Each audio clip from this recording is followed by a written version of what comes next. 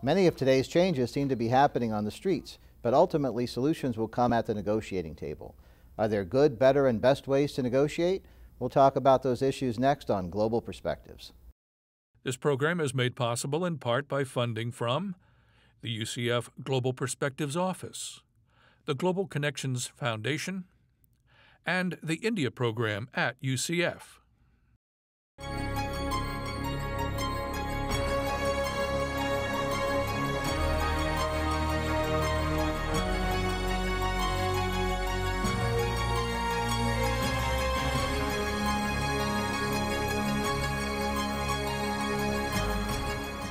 This is Global Perspectives with Pulitzer Prize-winning commentator John Bercia, Special Assistant to the President for Global Perspectives at the University of Central Florida.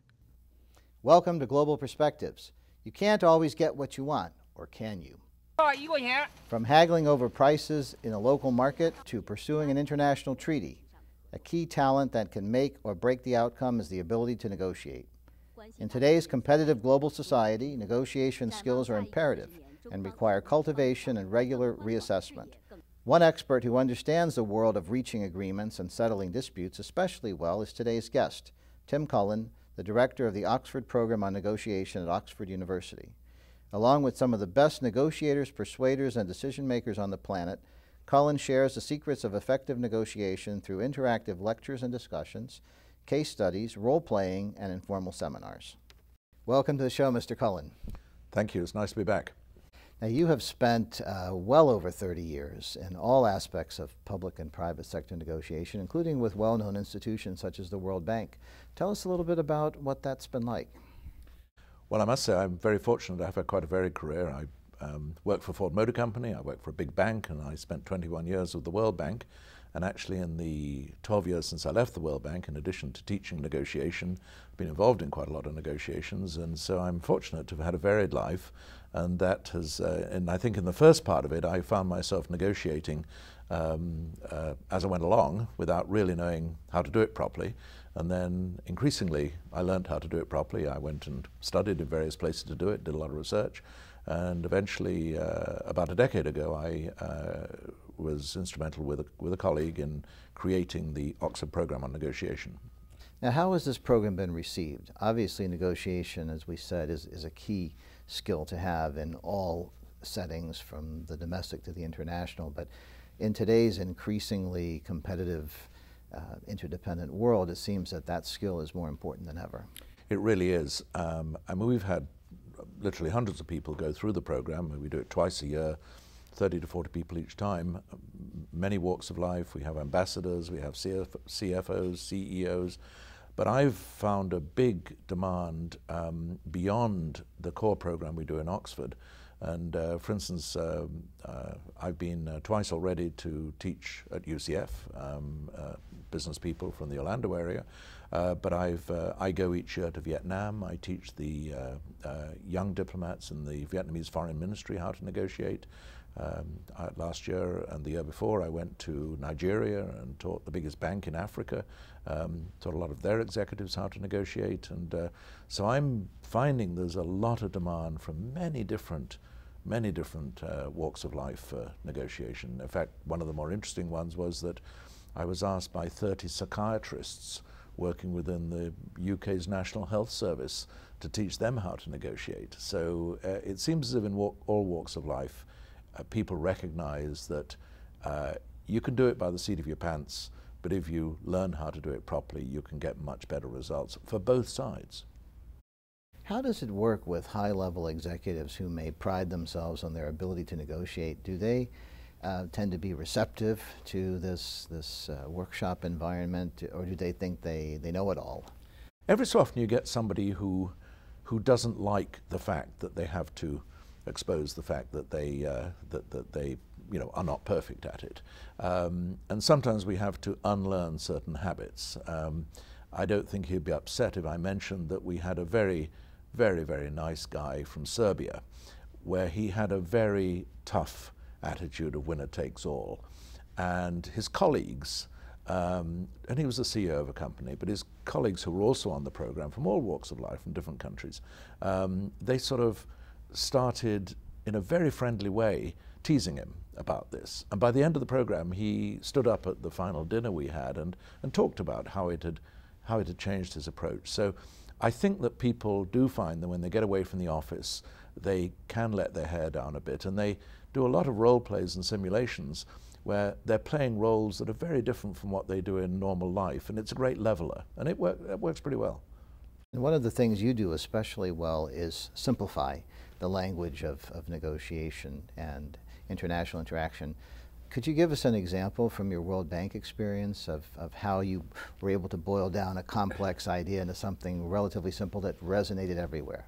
Well, that's right. I mean, the best example, I think, was that for a long time I've been trying to explain very complicated numbers that were, you know, percentages of gross national product and converting those into cents out of every $100 worth of GDP, because you can touch 15 cents, but you can't touch 0.15% of a GDP. So trying to look at tangible ways of looking at things, and it was actually back in 1990, the World Bank had brought out the World Development Report, an annual report from the World Bank that year, really pivotal report, and amongst other things, amongst recommendations of how to reduce poverty in the developing world, the World Bank's economists had done an enormous amount of research to come up with how you can assess what level people are living in poverty. And so the figure they came up with was that a per capita GDP of under $370 a year was how you could judge it. And we got the economists who'd done all the research sitting in the room with the president of the World Bank, the former Congressman Barber Conable, and we were briefing him for a TV interview. And he kept on, there were lots of numbers he had to remember, and he kept on getting them wrong, which you can't blame him, there was just too much to remember. And I said, well, look, let's just take a time out. Let's look at this a bit differently. I said, instead of saying $370 a year per capita GDP, why don't you say people living on less than $1 a day? 365 days in the year, let's just say $1 a day. And everybody said, wow, that's a good idea. And then from then on, that team and everybody else and the president of the World Bank used the term $1 a day. So I feel that was a classic case of simplification, and nowadays all over the world you hear people referring to, any time there's a conversation about development assistance, helping developing countries, people talk about people living on less than $1 a day. And it's kind of nice to know that that was an expression that I coined on that occasion in the summer of the year 2000, or the year 1990.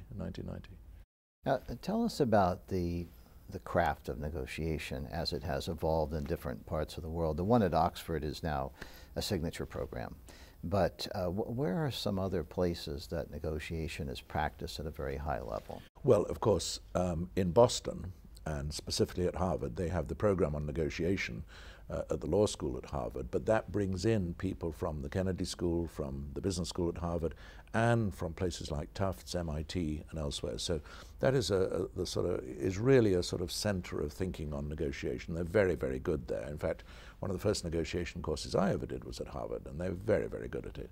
And we teach some of the same sorts of ideas, but we've brought in quite a lot of other concepts as well. I think that one of the fundamentals which modern thinking on negotiation very much applies is that you must put yourself in the other side's shoes. And too many people approach negotiations from the point of view that there's a certain amount of value on the table, and everything you claim from that value on the table means that the other side loses it. And there was a lovely cartoon in the New Yorker of two dogs dressed in nice suits sitting on a stool at a bar in New York. And one dog is saying to the other dog, it's not only enough that we must win, cats must lose. Now, we subscribe to the view that if you're thinking the cats must lose, you're not going to be a very top dog yourself. And so we'd much prefer it if people take the attitude that the other side can also do well, and you will normally do better if you understand what the other side's needs are, you understand what their interests are, you understand what ultimately they would be willing to accept, and if you both go away from the table reasonably happy, but you obviously want yourself to be a bit happier, then you're going to get a good outcome. What is the mistake that somebody typically makes as he or she goes into a negotiation? Is it advancing a maximum position from which the person is unwilling to yield, or is it some kind of misconstrued expectation about the outcome? You just touched on this a little bit, but is there a mistake that somebody would commonly make in these settings that you can address? Well, a couple of things I can mention. One is that the two building blocks of negotiation that we focus on are decision-making and persuasion. In decision-making, people make mistakes all the time. Our DNA is geared to make us make mistakes. So we do teach people how to be aware of mistakes they make in decision-making and how the other side may manipulate you to make these mistakes. And one of the big things is anchoring. You get a number out there to start with, and there tends to be the focus all around that. And the mistake people do is that they dwell on whatever the other side says, and they should move quickly on and say, well, let's actually step back and look at what we need out of this. And they put in a new number or a new policy idea, and the focus is around that. So there are lots of these decision-making biases that we address. The other thing is that the other building block is persuasion, and too often people who are smart, most of the people who we're dealing with are very smart, they make their arguments far too complicated and too difficult. They don't recognize that, as Aristotle pointed out, the logos you've got to make simple. The ethos, which is the character of you as the messenger, must be credible and authoritative and likable, and that you must understand the pathos of who you're talking to and frame things in a way they understand. So those are things. But in terms of mistakes that they make in the actual negotiation strategy, often I think they make threats that they'll not carry through on, and they lose all credibility when they do that. The other mistake people often make is they think that because it's a negotiation, and because when people bargain over a trinket in a bazaar somewhere, and they lie to the seller and the seller lies to them, that lying is okay in negotiation. And we argue that lying is not okay. And we teach quite a bit on ethics, we teach quite a bit on trust, and that once you start lying, it makes it very difficult to measure what both sides need to get out of it. And so I would also say that a big issue that people often don't do is they don't prepare well enough. They don't understand their own position well enough, and they usually fall far short on what the other side may be able to do. Talk to us a bit about culture. Obviously, negotiating styles, strategies, and so forth differ from place to place and culture to culture. How have you gotten around that in producing your techniques in a way that they can be used in different places? Well, it's funny. One of the countries that I've visited quite a bit, I've actually taught negotiation in Shanghai, so I visited China a lot. And the Chinese have a reputation of being quite tough negotiators, and you know, a lot of people say, I don't want to negotiate with the Chinese.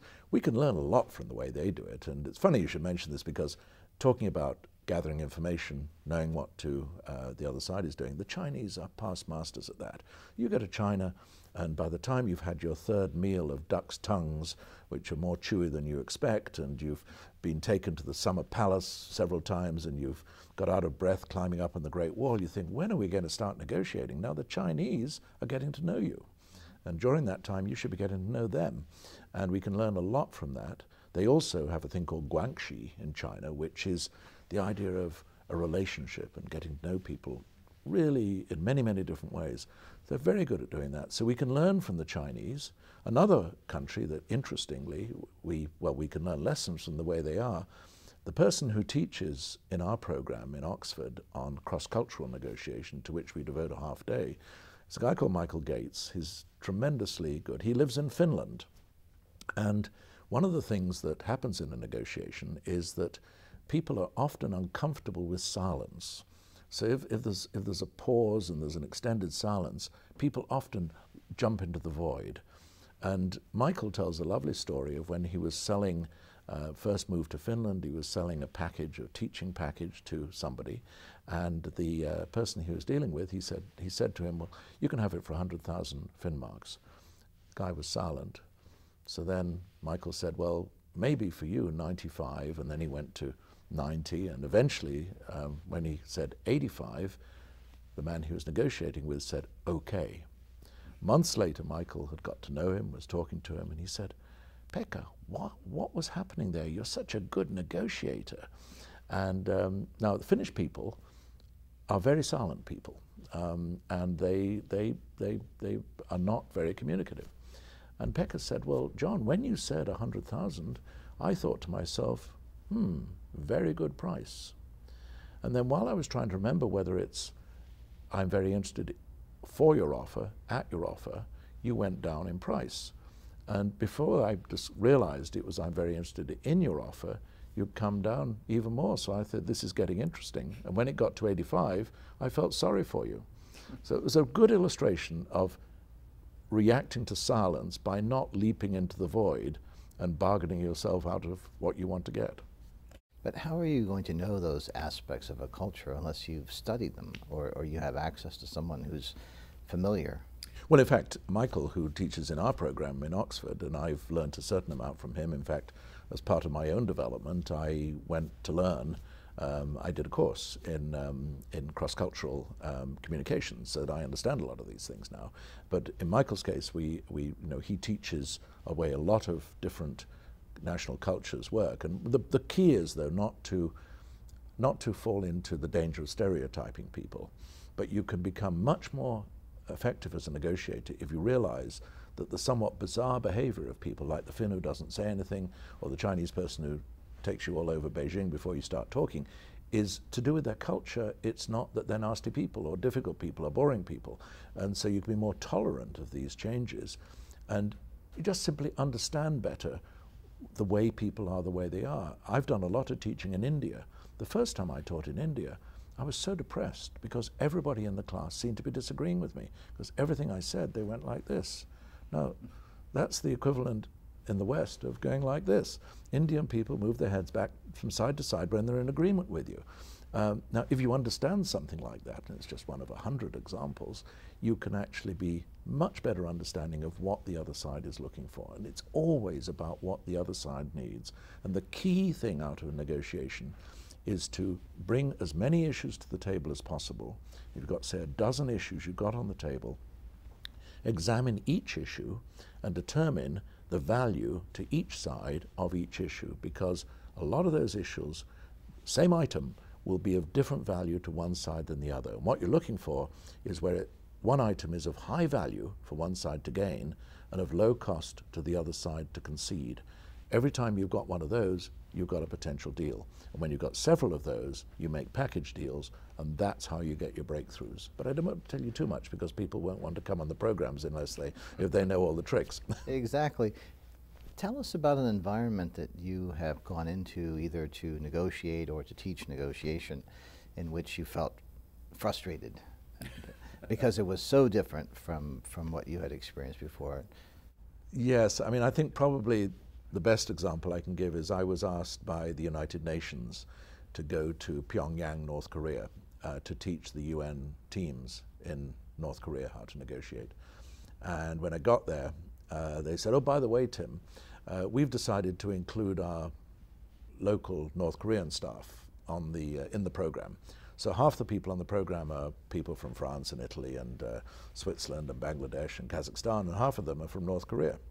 And these are people who have three jobs. One is they have their official UN job. Two, they are the eyes and ears, or call it what you like, of the North Korean government. And three, they're the people that are the minders, taking people around from abroad, because you're not allowed to go anywhere on your own in North Korea. And that was very worrisome. North Koreans are pretty tough negotiators and pretty unforgiving. But actually, after a couple of days with them at a resort outside Pyongyang, they do have resorts in North Korea, these people were laughing and they were getting into roles. And there was one scary moment, though, because there's one simulation I teach where part of the scenario refers to an article, or refers to something that happened in Seoul, South Korea. And you don't talk about Seoul and South Korea when you're in North Korea. So at the last minute, I was glancing over this before teaching it. Oh my God. And I changed it to Bangkok, Thailand, just in the nick of time, because that could have got me deported probably. You've talked about teaching negotiation. There's an opportunity coming up in Central Florida for exactly that. Can you tell us a little bit about it? Yes, I'm very excited with the third time I've been here. I'm teaching a two-day session at the Executive Development Center downtown Orlando for the University of Central Florida. And this is very much hoping that a good number of people from lots of different professions in Central Florida will be able to come to this. And it's going to be at the beginning of April, 10th and 11th of April. And we'll be doing a lot of the sort of techniques that I teach will be shared with people here, and they'll get an opportunity to play some roles which are going to teach them how to negotiate better. And I think they'll have a lot of fun, but I hope will end up being better negotiators. I'm wondering what might the typical participant expect when he or she comes to this workshop, just as an example, maybe on the first day?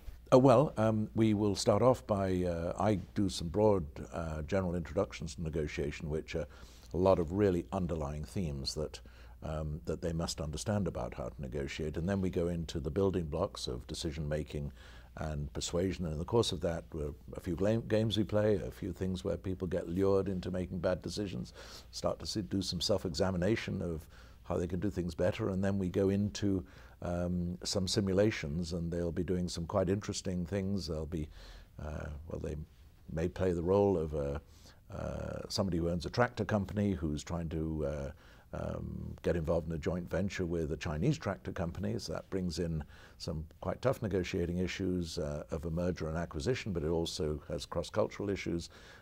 They'll learn from a true story of trying to sell a house and a lot of negotiation things that happen there. So these will be things that they can relate to fairly easily, but they'll be different from what they do in their normal lives. And so for 2 days, we'll take them through increasingly complex negotiations. And the grand finale on the second afternoon is a very complicated negotiation where they're negotiating in 6 teams of 2 people, and they're from very different backgrounds and so on.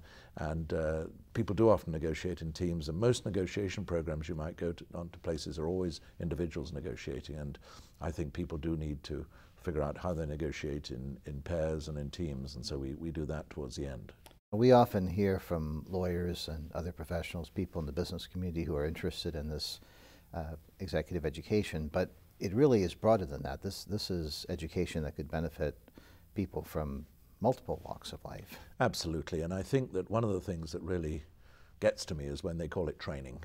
There's nothing wrong with training, but this is not typical training. This is transformative. It's really changing the way people think about doing things, and certainly from all walks of life, certainly. And we, you know, I always say that one of the biggest mistakes I ever made was allowing both of my children, when they were in graduate school, to come as interns on the program we run in Oxford, because my wife has never forgiven me, because they negotiate much better than we do now. So whatever walk of life you are in, you can benefit from this. Thank you for joining us today, Mr. Cullen. Thank you. And thank you. For Global Perspectives, I'm John Bercia. We'll see you next time.